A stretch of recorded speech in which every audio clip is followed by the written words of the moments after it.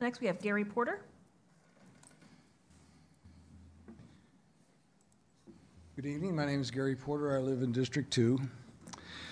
Madam Chair and members of the board, congratulations. Virginia has been declared ground zero in the battleground over parental rights and education, and you board members are right smack dab in the middle of it, whether you want to be or not. I don't know whether you noticed this, but Virginia Delegate Elizabeth Guzman, a Democrat from the 31st House District, recently announced her intent to introduce a bill in January that will make it child abuse and neglect for parents to not affirm the gender identity declared by their children.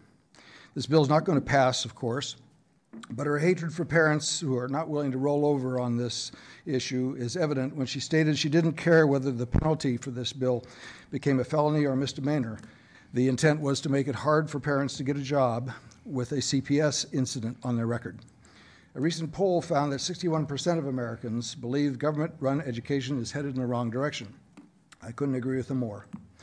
It is indeed sad to watch America's public schools being used to destroy traditional American culture.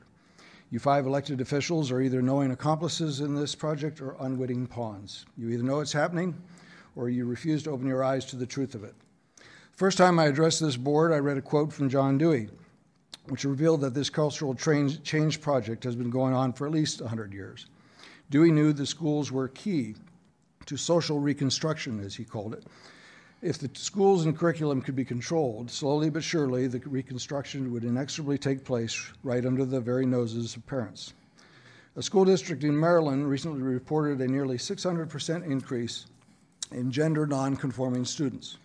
Can you imagine why this is happening? Is this simply a fad which these confused, impressionable kids will outgrow? Or is the way the public schools are handling this issue contributing to the problem? It ceases to become a fad, of course, when children are offered puberty blockers or pushed into having top surgery or bottom surgery as a way to, quote, become who you really are, unquote. How many kids are going to be harmed by accommodating their confusion? In other news, gender transition surgery is projected to become a $5 billion industry in the next decade. Good place to invest, right? If it were up to me, I would dismantle the entire public school system and start over from scratch. I think the system has been so thoroughly infiltrated by people who want to fundamentally change America and so thoroughly corrupted by CRT, DEI, SEL, and other social change mechanisms that it will be essentially impossible to have it focus once again on simply educating students. And now to the issue most at hand. I suggest this board owes the students and parents of Grafton High and middle schools an apology for disrupting their children's education last month by deliberately violating the provisions of the student handbook and allowing a disruptive political meeting to take place during instructional hours.